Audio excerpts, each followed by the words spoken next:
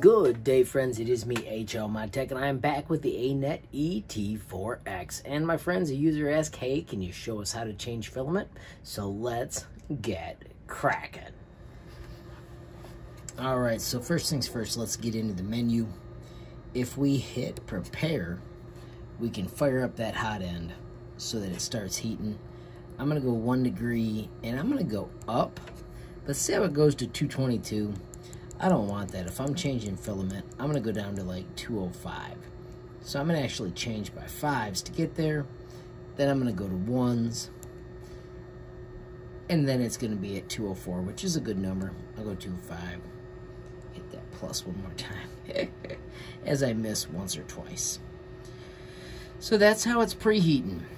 Then if we look at change filament, they have a load and a unload. And it's right now set to unload 30 centimeters or load 30 centimeters at a time. It's going to the 205 just like I did on the other screen, so I could have adjusted it here. And I can also change my millimeters per second. So when I was getting fired up with this printer, I had it at a slow millimeters per second as I was trying to make sure that it was extruding correctly. And then once I got it to where I was happy, I moved it up to the 4. So let's actually use the mechanism. And then I'll show you how I change filament, because I rarely take the time to use the built-in systems.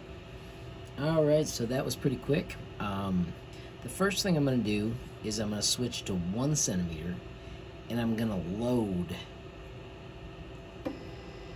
So what that does is it pushes a little bit of filament out, so I'm sure that I've got it set the right way. Then I'm going to switch to the 30, and I'm going to unload. And then if you reach up, you can feel the filament being pushed out at you. 30 centimeters is a lot of filament, so you should be able to empty the machine on one 30 millimeter unload. I was actually able to pause and move back here.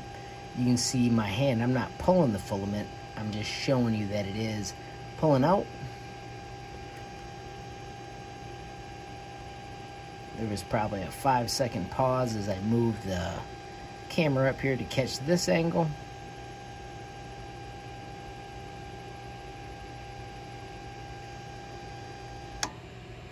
And there the filament popped out.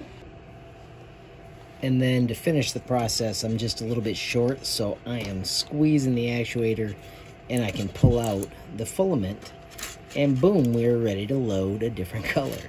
Now, I'm not sure what that string is. I don't usually have one that long, but let's see what it's like to load filament. But you've got an edge that's easier to push it through. I don't like that one, so I'm going to do it one more time. There we go. There's an edge that is useful. All right, friends, so the filament goes right through here. If you find that your filament catches, just rotate it around. You will find a angle that it goes through perfect. And then what I do, being totally honest with you, is I come through here and I wait till I can see it going through the clear tube without even using the mechanism. So right there, it just started pushing through. You can see it's coming up over the edge. Right there, it's passing. There, I'll go up and down so you can see it a couple times on that side. And then finally, when it pushes through like this, I'll slowly push. And I wasn't trying to push down, that was an oops. But you can see some filament oozing out the bottom. Alright, so real quickly, let me give you this view. If I squeeze a little and push some more, you can see that filament coming out. That proves it works. And then also, I'm going to go over to the button.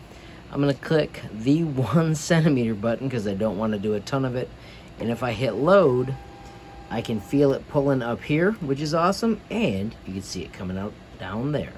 Alrighty, friends, well, there you have it. That is how I change filament on the Anet ET4x. Friends, if you enjoyed the video, make sure you give it a like. If you've got any questions, comments, or suggestions, add them down below. If you haven't subscribed yet, what are you waiting for? Smash that subscribe button. And last but not least, hit that notification bell if you want to be the first to know when there's a brand new video from me, HLModTech. Thanks for watching. Have a great day.